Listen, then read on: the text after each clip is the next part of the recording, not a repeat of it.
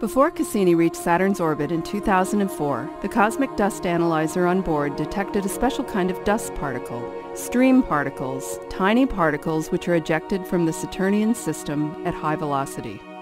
Because they are so small, once they become charged, they're very sensitive to electromagnetic forces and are ejected from the Saturnian system with speeds more than 100 kilometers per second. The source of the interplanetary magnetic field is the Sun.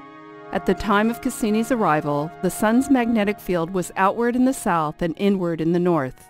The solar wind and magnetic field fill all of interplanetary space, as shown in this depiction, with Saturn and Cassini at the outermost perimeter. The Sun's rotation winds the field up into a large spiral pattern. As this structure propagates radially outward from the Sun, it interacts with the Earth, Saturn, and all the planets of the solar system.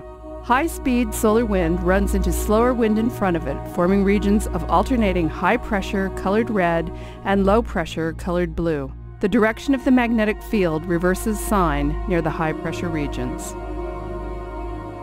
In this depiction, the left panel shows the interplanetary magnetic field and solar wind velocity measured by other instruments on Cassini. The solar wind speed is shown in the top panel, the magnetic field strength in the middle panel, and the direction of the magnetic field at the bottom. Initially, the solar wind speed is variable but relatively low and the field is weak. Soon, however, around day 161, the solar wind speed increases abruptly and the magnetic field more than doubles. The direction of the field changes sign a few days later, day 163, as indicated in the lower left panel. This pattern repeats itself as the Sun rotates roughly every 27 days. As we rerun the animation, we call your attention to the sphere in the upper right corner, and particularly to the intermittent red bar that indicates the actual particle impacts measured by the cosmic dust analyzer. With a limited field of view, CDA can only cover part of the sky. Blue contours projected onto an imaginary sphere show where CDA was pointing. The green bar indicates the direction of stream particle impacts predicted from the model, and the red bar marks the direction of measured particle impacts. The center of the animation shows the simulated stream particle trajectories based on the measured Cassini solar wind velocity and interplanetary magnetic field.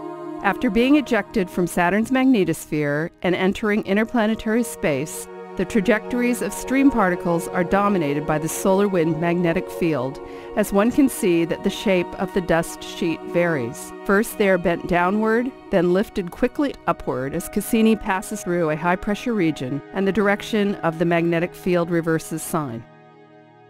During this period, many dust impacts are detected, as indicated by the numerous red bars, when CDA points southward toward the predicted direction of the Saturnian dust streams.